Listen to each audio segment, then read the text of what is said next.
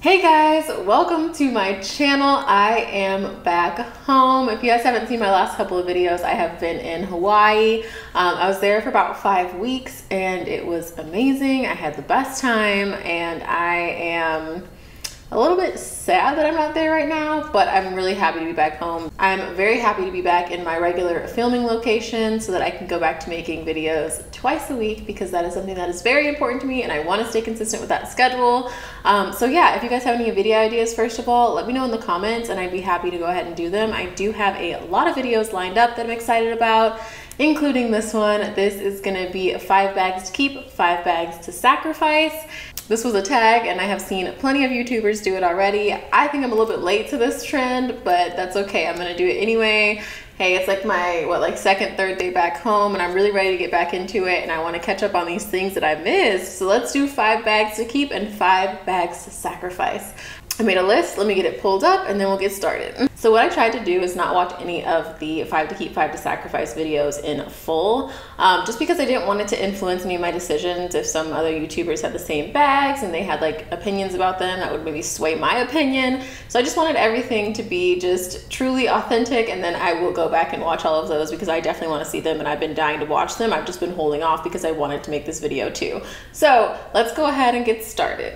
Okay, so I think I'm gonna go like 1 bag keep, then a sacrifice, then keep sacrifice. I think I'm gonna do it that way. So the first bag that I have is my newest bag. I did an unboxing on this when I was in Hawaii. I feel like it was a really awesome purchase because I did get the Hawaii pricing and I did not have to pay tax on it. So that is awesome, and it is right here. I've been keeping it in the box since I got back. Luckily, I've got to bring home all the packaging for it. I was kind of nervous about it not fitting into my bag, but it did, which I'm very thankful for. But this is my beautiful Dior Saddle bag.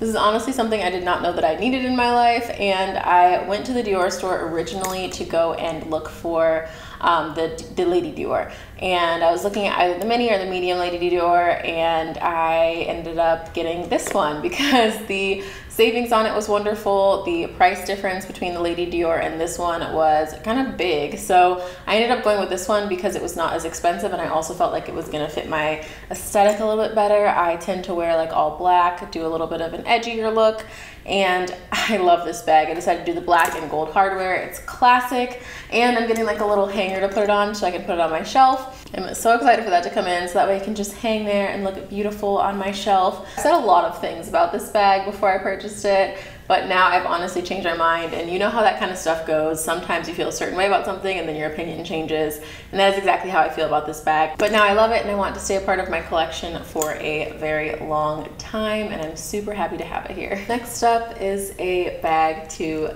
sacrifice.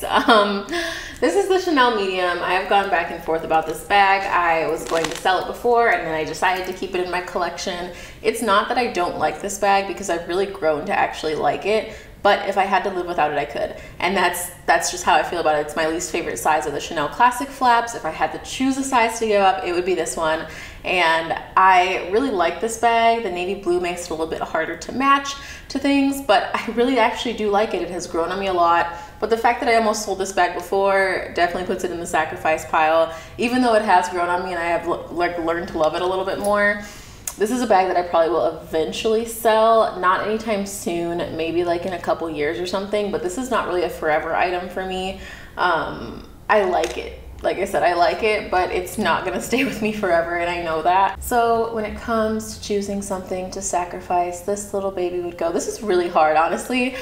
Picking bags for this and even making the list was kind of hard because it's like, oh, I don't want to part with any of these. I am going to sell a couple bags. I'm not really sure which ones, but because I got that Dior Saddle bag and I'm planning on getting another bag, that I gotta sell some stuff from my collection in order to make it make sense. So I will end up having to part with some of them. So this was kind of like a good brainstorming thing to see what I'm actually going to sell, even though it's not quite like time to sell yet. Like I'm not about to do it like today, but yeah, this kind of really made me think about some things. And then keeping with Chanel, this would be one that I would keep. This is one of my probably forever bags. I don't know why it's not closed. I love this bag though.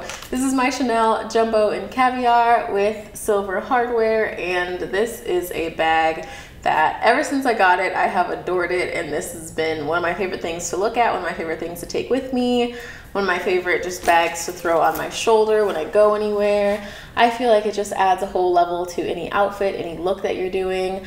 I would wear it out at night. I really don't care. I've said this in a bunch of videos. I don't really care when bags are heavy, which is probably why I love the Jumbo so much. It's probably why I love the Birkin 35. It's probably why I like those bags a lot more than these like little tiny light bags. But the Chanel Jumbo, I honestly feel like is something that you can't go wrong with. I feel like the staple like Chanel classic flap size should be the Jumbo and not the medium.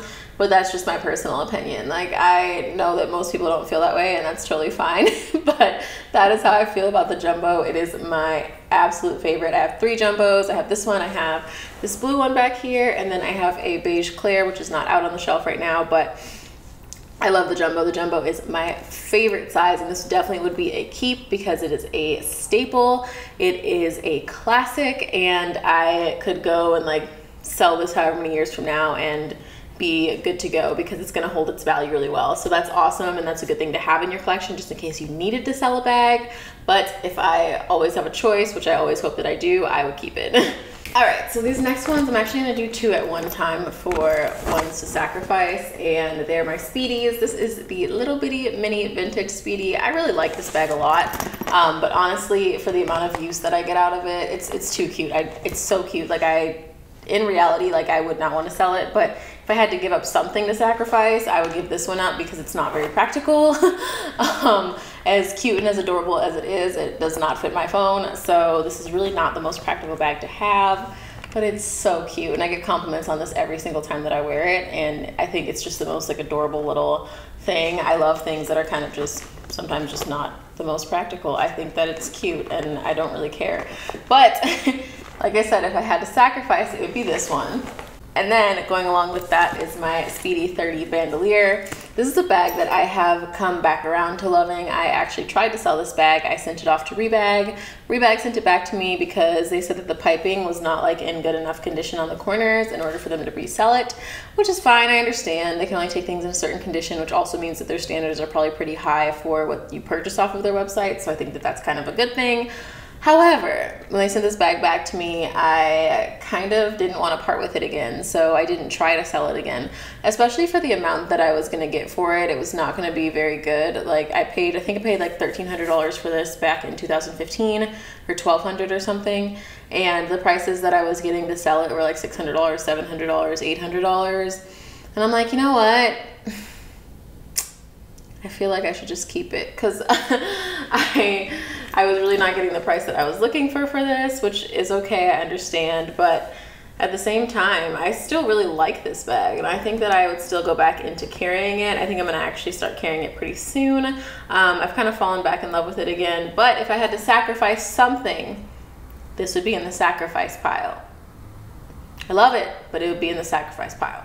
Next one that I would keep is my Chanel Boy. This was actually super unexpected for me because I never planned to purchase a Chanel Boy. I was just so in love with the classic flap. I never thought that I'd buy a Chanel Boy, but then my style started changing a little bit and I felt like this went really well with it. One thing that I love about this bag, and like I'm really like a texture person, like if I like the way that it feels, and like then I will love the bag. So that's how I kind of feel with the Jumbo. I like the feeling of the way that the caviar leather is on it, but it's just big and the chain is heavy. Like I like the way that that feels. And this one I really like the way that it feels too. Like this is lambskin, this is just the softest, it's kind of a little smushy, and I like that. I like how heavy the chain is, I like the way that it feels when I carry it. So this is definitely one that just makes me feel really good, and this matches a lot of my outfits since I do wear all black all the time, and I love it. And there is a flaw that I've talked about before in the bag, and that's the fact that this part is open, so if you have like chapstick or lip gloss or something in there and you turn the bag sideways, it will fall out. That's super annoying, and I wish that that was not the case. But regardless, I would keep this bag. This bag is one that I use most of the time, I would say. That's why it's usually not on my shelf, because I usually have it like sitting on the couch or like sitting near my bed or whatever, having it like ready to go, ready to use, because I use this all the time. This is definitely in my keep pile. I do not want to part with this bag, and I honestly want another Chanel Boy bag. I don't know what color, I don't know what size, I don't know anything about that, but one day I would purchase another Chanel Boy. Okay, next one is one to sacrifice. This was really a hard choice for me, but it would be the Pochette Accessories. I really like this bag, and I think that it's the perfect bag for travel. I said that in my video when I think when I unboxed it, or when I like did a what's in my bag video about this, which if you haven't watched those, I can link them down below too. But I really like this bag for that reason, because it's detachable. Like, you can take it and wear it to dinner with just this part, or you can put the strap on it, carry it around crossbody. I love the versatility of this bag. I don't actually plan on selling it in real life, but if I had to let something go, this is just like not really a classic to me, so I would let this one go. I hate to say that too, because it did me so well when I was in Hawaii.